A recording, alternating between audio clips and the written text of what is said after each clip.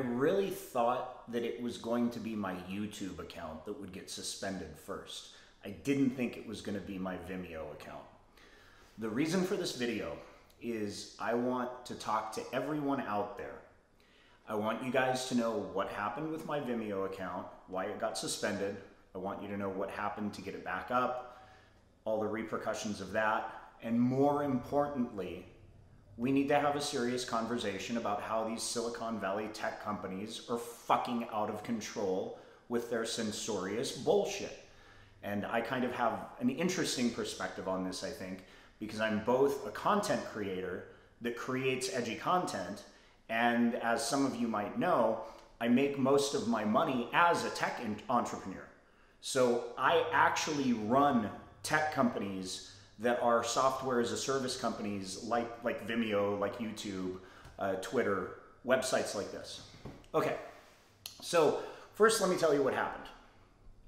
I'm sitting there uploading a new video to my Vimeo account, and all of a sudden the uploader glitches out and I get presented with a login page. Shit software, okay, whatever, no big deal. I log back into my Vimeo account, and instead of having access to my account, I've got a screen that says, your account has been suspended for breaking our terms of service without being specific as to what I actually did, just your account's suspended. Now, here's what's really interesting if you don't know this about Vimeo. So with YouTube, you just kind of have a free account, so you're not paying them anything, so if they fuck with you, they fuck with you, and you know, it's kind of a different thing. But my Vimeo account was a paid Vimeo account. So I paid them a monthly fee to host video for me. So when they all of a sudden say, your account's been suspended, and they don't tell me why, and they don't mention on this screen like, hey, we're refunding you for the partial month where we billed you and now we don't intend to give you service. They just figured like, no, fuck you, we're gonna turn off your account and keep your money.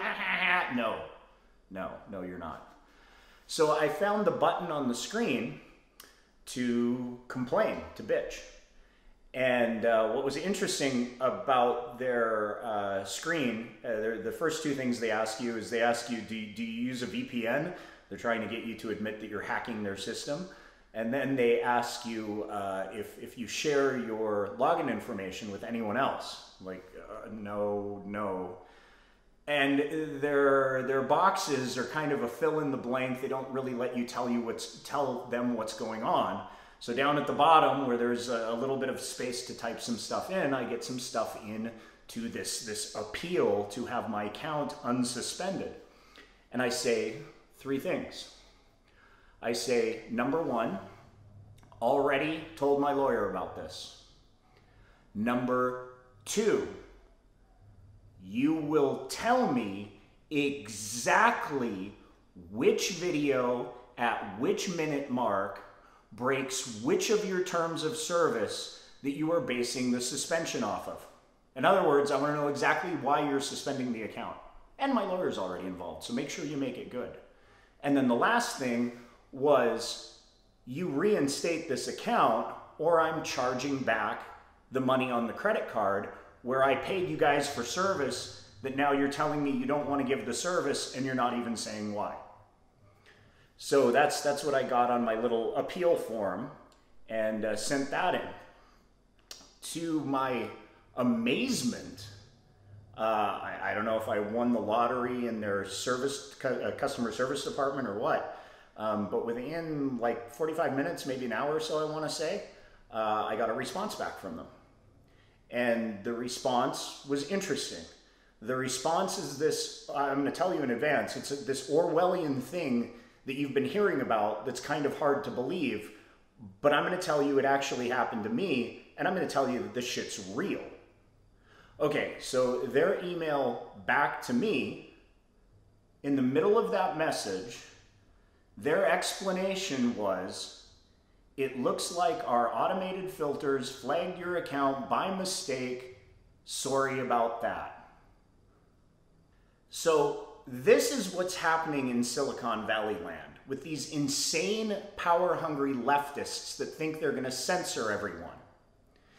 They put up these bullshit and weird terms of service where they claim to be a public forum where anyone can post, and they claim that they don't censor anyone, and that's why they have immunity against lawsuits to be sued, because they're just a platform, they're not a publisher. Oh, but if you say something we don't like, then we're going to terminate your account for breaking our terms of service. Then it's gotten a little worse past that. Now what they're doing is anyone that they just don't like, if they disagree with your politics, as many people do with mine, they just have their automated system automatically make mistakes on those accounts to delete them. And what they're banking on is they're banking on when they delete your account, you're either not going to be able to find the button to appeal, or you're not going to have the balls to appeal, or you're not going to instantly jump on them in a legal fashion as I did. So what they're hoping is that they can kind of clean house on their platform by getting rid of the people they don't like and the messages that they don't agree with, by making mistakes and deleting the accounts and hoping that people don't reinstate their account. Now, in YouTube land, this makes a hell of a lot of sense because these accounts aren't paid for. So they can prune, free accounts and they're not really losing revenue. Their revenue is on the advertising side, right? But with Vimeo, this is kind of interesting to me because Vimeo is a paid model. So it would seem to me that if I ran Vimeo, I would sit there and say like, well, wait, I don't want an automated system that is taking out monthly income. The only explanation I can come up with there, like as we call this, Trump derangement syndrome on the internet, is these people are so far fucking left out in la la land that they will take the hit monetarily to try to purify their platform. It's insane. So anyways, this is part of the thing that Silicon Valley is doing. This is very real. If they don't like your politics, they shadow ban you, they make mistakes of suspending your account, they make you jump through hoops to get it back in. This is what's happening.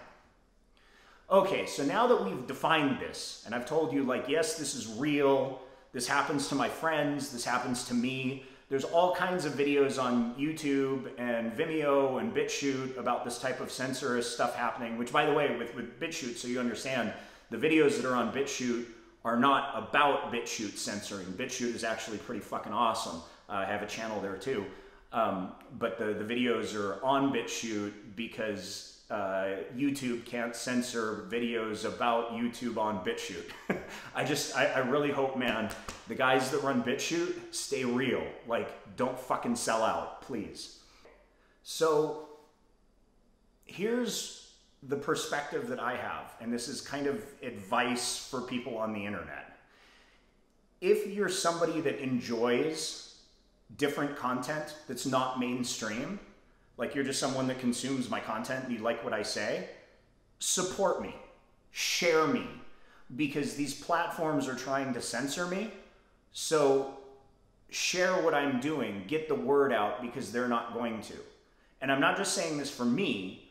If there are other content creators, if there are people out there that you appreciate what they are doing, you like that they speak their minds, you have to support them. And the more you support them publicly, not only do you get more traffic, which helps them out, and then they, like me, I can sell t-shirts and consulting and books and things like that, but you're also showing Silicon Valley, fuck you, we want this content. Because in the end, it's the subscribers that are suffering. It's you guys that don't get the content. Like all of a sudden you're being told what the possible opinions are, and you don't even, as an adult, you don't even get to hear the opinions that they don't agree with. Like that's bullshit. Okay, so as a consumer, that's the thing to do. Share the edgy content. And by the way, I should say something about the type of content too. I'm not just saying that you should support people that you agree with. That's the whole point of this censorious thing, right? I'm saying stand up for somebody like Alex Jones. I don't agree with most of what he says. I think he's a clown. Now, he's an interesting clown to watch, and he occasionally makes a really good point, But the whole idea is it's fucking America and he gets to speak whatever he wants as long as he's not inciting violence. You want to make an argument against somebody, you don't silence them. You make an argument. So if somebody out there doesn't like what I have to say about politics or women or entrepreneurship, create a fucking account, post your video, give me logical arguments and how I'm wrong. You don't like the books I've written? Write your own fucking book making your own fucking arguments. Don't decide that you want to burn mine because people can't handle those dangerous ideas. Okay, so moving on to the content creators.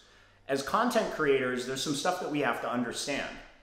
We have to understand as content creators, we make the fucking goddamn content. YouTube doesn't make the content. And when they try making the content, they spend millions of dollars to get nothing. They lose shit tons of money when they try grabbing celebrities from the movies and making YouTube videos. YouTube videos were never about taking Will Smith and watching Will Smith make ice cream. Nobody gives a shit. That's not what fucking YouTube was for. YouTube was originally, and this is how it was built, for the eccentric, loudmouth motherfuckers like me that people occasionally like to listen to and give some opinions that are things they haven't heard before, okay? So the magic is the content creators. So much so, and I really want you to understand this, these video platforms are becoming a commodity. You can get a free account on YouTube. I think the cheapest Vimeo account is a few dollars a month. BitChute you can post to for free. There's Daily Motion. Like, there's all kinds of places you can host your video. And it's very easy to do. So as a content creator, don't start cutting off your own dick to don't censor me, I'll say the right thing, I'll behave. No, it's counterproductive. The whole idea is that we say whatever the fuck we want because it's fucking America, and that's what makes it awesome. You don't like it? Make a better argument. So this video being commoditized thing, okay, it's like when I go to the grocery store to buy a gallon of drinking water. It's commoditized. Like, am I gonna buy a gallon of Evian or Perrier? They don't sell bulk fizzy water like that. When you just want a gallon of drinking water at Walmart for like 99 cents, it's generic. There's like a couple different types you can buy, but it's basically all the same thing. It's generic. So that's what you need to understand. You need to understand that your content is the magic, and where the content gets held doesn't really matter. It's a commodity. And if you're watching this video on the Drawk Kwast website, this will make sense to you because you can see it right up here. But if you're on, well, if you're watching this on a video platform, like at the end of this video, there'll be a URL for my website. Go to my website, in the menu, click on videos, and you'll see what I'm talking about. When you content creators put out your content, you don't depend on the actual video host for your people to go to watch the videos. That's fucking insane. If I build up a YouTube account and it gets suspended, all the content's gone and all the people end up going to dead links. But the way that it works on my site, which you can have your webmaster easily duplicate this, you go to my website. I shared the video link on my website. That's never going to change and nobody can censor me there. It's my own website. But when you actually look at the video player window, the content, you'll notice that there are tabs for different video sources. So one source I have available on my website is Vimeo, at least until they suspend my account again or do it permanently. Another one is YouTube. Another one is BitChute. And that's about all that fit in the tabs for, you know, small screen when you tip it with your iPhone, right? So I've put 3 video sources there where when somebody like Vimeo the other day decides to turn my account off, if you happen to go to my website while my Vimeo account was suspended, you see that there's Vimeo not there, but there's YouTube and BitChute. So it doesn't matter. So people can still get to my content. And if somebody, like let's say Vimeo permanently suspended my account, that's fine. I just pull out Vimeo out of my website. I still have 2 running, and I'd add a new 3rd. And by the way, for you video content hosting platforms that think like, oh, well, we can get together, you know, there's only a few of us, and then fuck him. No, no, no, no, no, no. Fuck you. I'm a software developer. I'm a senior full stack Ruby on Rails developer. I can build whatever the fuck I want. You can't deplatform me. For right now, somebody like Vimeo, you're my bitch. I pay you a few bucks a month to host my videos, and I use you like a fucking electronic goddamn mule, okay? So you behave, and you do what I pay you for, or I stop paying you and I do it somewhere else. You can't deplatform me. Okay, so that kind of sums it up for the content creators. The idea is be sharing links to platforms you own, so you can't be deplatformed. And when you share a link to a video, make sure that that video is available from different sources. Again, go to my website, click on the videos tab. You can see how I did it on my website. Okay, so then here's the last part. As I was saying, I am a senior full stack Ruby on Rails developer. I am not somebody that just knows how to write code. I own companies that are online businesses. So I have a little bit of a different perspective on this. I'm kind of in Silicon Valley, but I'm the black sheep, bastard child, libertarian kind of more computer geek, right? So I understand the game, I'm in the game. And for anyone out there that is, oh, well, you probably build like, you know, small stuff, so your opinion's not valid. Well, let me explain something to you. The Vimeo site, I could rebuild in a fucking weekend.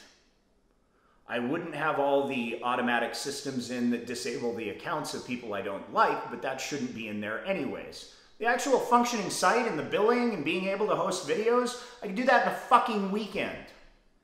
So I understand their system. I really understand their system because it's not that complicated. To give you a bit of a comparison, one of the tech companies that I own, which is running on 100% software I personally wrote, is a company that moves financial transaction data across the internet and synchronizes it with different analytics packages. What happens on Vimeo if their entire platform crashes? Somebody doesn't see a video. You know what happens if I miss one transaction out of 100,000 that my system's processing? It's a big deal. Not quite as big of a deal like, you know, Elon Musk shooting rockets into space. I haven't quite gotten the level where my code can kill people if it doesn't work, or self-driving cars, but I get it. So anyone listening to this on either end, whether you're a consumer of edgy content, a content provider, or you're one of these bastards sitting there with your company going, well, I'm just going to censor everyone I don't agree with. I got all the bases covered here. So please, I'm asking you guys, if you're someone that appreciates edgy content, even if you don't agree with it all the time, support the content creators. If it's somebody like Alex Jones, who you may not agree with, like I don't, at least support his right to be heard. And if it's somebody that you listen to a lot like me, support me. Buy my books, buy my t-shirts, get a consulting hour, you know, things like that. Because we aren't getting compensated anymore from these video platforms. Like nobody's making money off of advertising anymore. If you're a creator, realize you hold all the fucking marbles. These video hosting platforms are a goddamn commodity. Don't sell out. And if one of them misbehaves, you fucking bitch slap them, get them in line. If it happens again, you fucking get rid of them. And if you're a content creator that's not so good with the tech stuff, like, Jesus, call me, okay? Send me an email, and I'll either help you or hook you up with someone that can get you straight, so we get away from these tech companies.